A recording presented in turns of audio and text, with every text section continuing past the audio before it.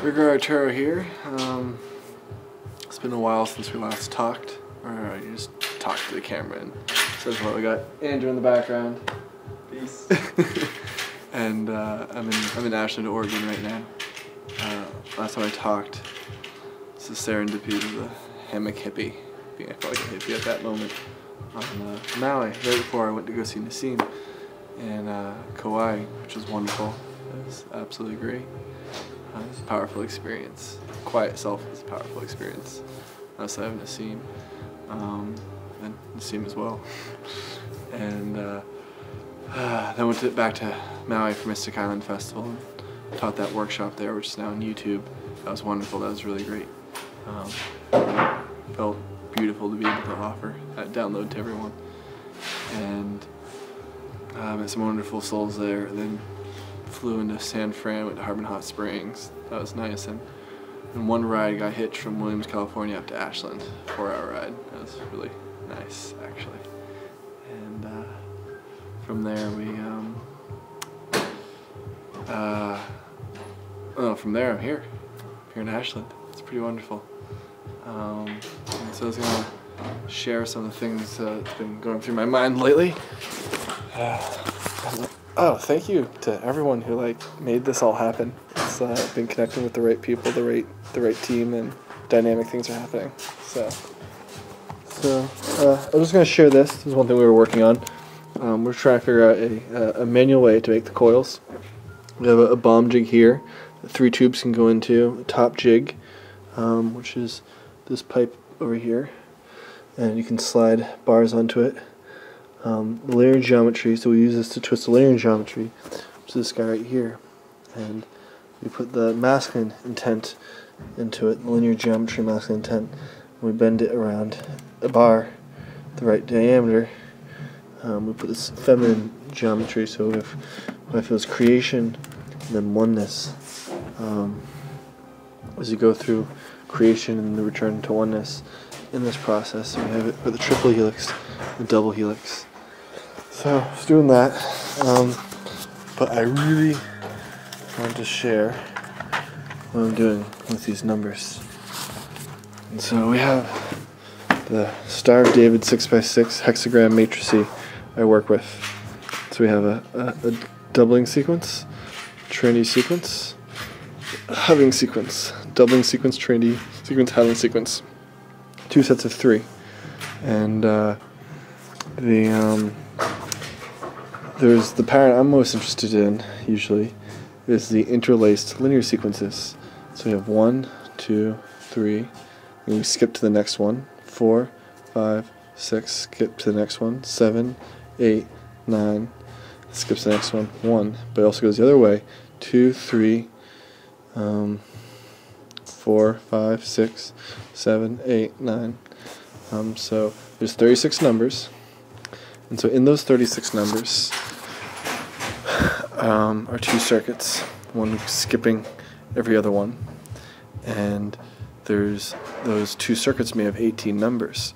There's 2 linear sequences that make up those 18 number sequence, 1 through 9 one way, 1 through 9 the other way. And so when I talked about that you have a number circle and you put your intent into one, you put your intent into one thing, well, to experience reality, you have to slow down from an infinite torque, an infinite twist, an infinite knowing of all, and slow down. And so you put your focus of intention onto one thing, the number circle, one item on the number circle, and say the number 1. So you're having to take your knowing of all and put your compression into your compression of perspective into one thing, the number 1, and ignore the other 8 numbers. But then, because you're counting in a linear sequence, you move on to the next number, 2, counting by 2, or you put your focus of attention on 1, and your focus of attention on 2, and then your focus of attention of 3, while always ignoring or forgetting the other 8. For the process of forgetting is forgetting something out of focusing on one thing.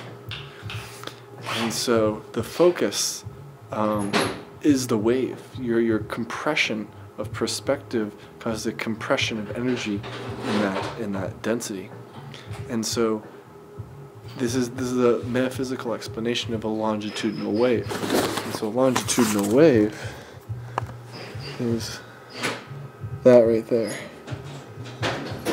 So you're getting compression. So imagine that you divide each little section, okay, right there, each little section up to 9 parts.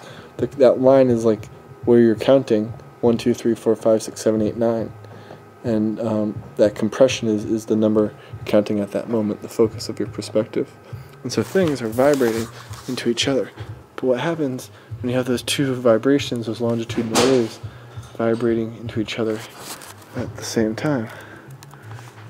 You have a longitudinal standing wave. Alright?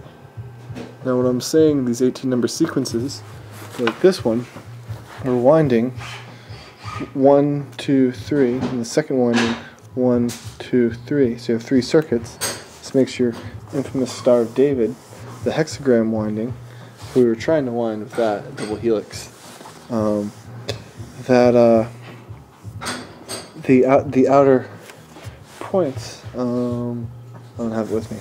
The outer points of the torus, the parts that touch the boundary layer of the information, because this is the boundary layer of the donut itself. And where is the super donut? Super donut around here? Yeah, there it is. So, boundary layers, this is an 8x9 matrix for the octagram, are along the outside of this torus. So this is the internal geometry. But the outside points is where the longitudinal standing wave traverses. And so this information goes around the sides of the geometry, not for this guy, for the Star of David. And so the longitudinal wave, as it compresses into each other, it radiates out 9 degrees from that compression,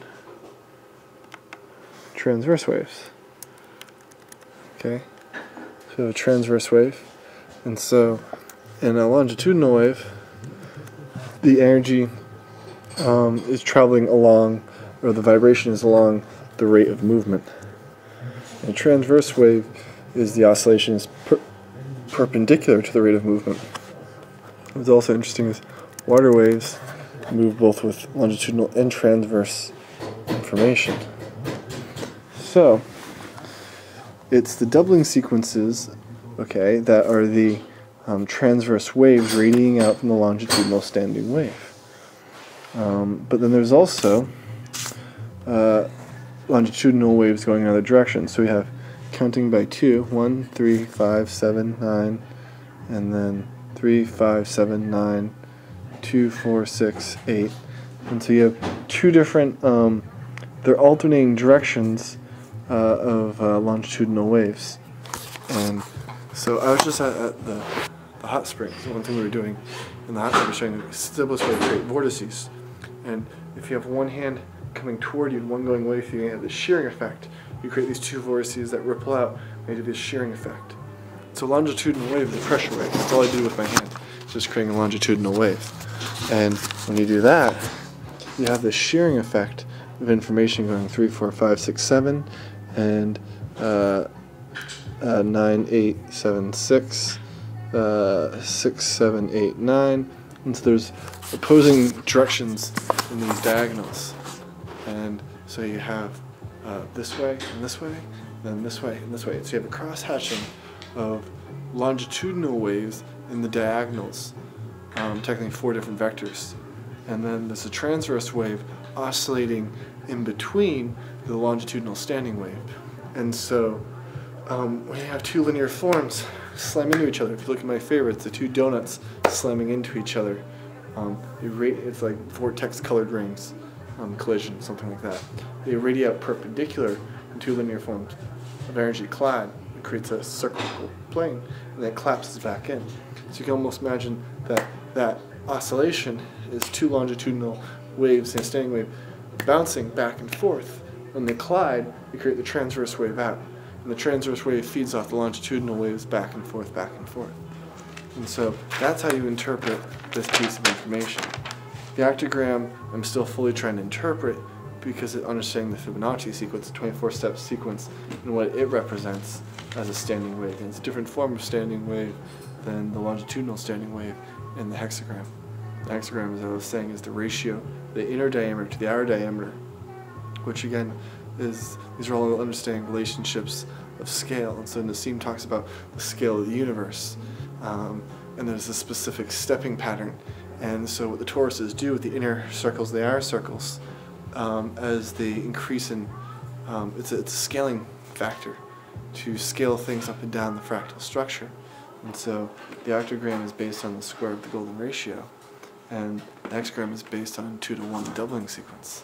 And so one's linear and one is exponential. And so that's what I was thinking about this whole time. I also want to show, so people know, this also is, that was your longitudinal standing wave. There's also the transverse standing wave. Zoom. But the thing about light is the magnetic and electric are supposedly moving in the same direction, perpendicular to each other. And so it's interesting to think about that there's a central axis that we, like in BBM, called the God axis. And there's two transverse oscillations radiating from the God axis, the electric and the magnetic. Interesting indeed. Well, everyone, it's been lovely. I've thoroughly enjoyed talking into a camera yet again. I'm going to run, and I hope you all learned something about waves, how waves move. And oh yeah, longitudinal waves. Sound moves that way. Ooh, makes me wonder if you can just ring these. Oh, one other little thing. Show you. I made this, so we're gonna test it. Ooh, octagram starship. Oh no, we did test it. We're building a Faraday cage right now. Being there's way too much E and back radiation to do stuff with scalar. And so, but we're definitely creating some scalar energy, trying to overlap scalar fields to convert back to electromagnetic radiation. Whole other story, but adios everyone, enjoy your day, namaste.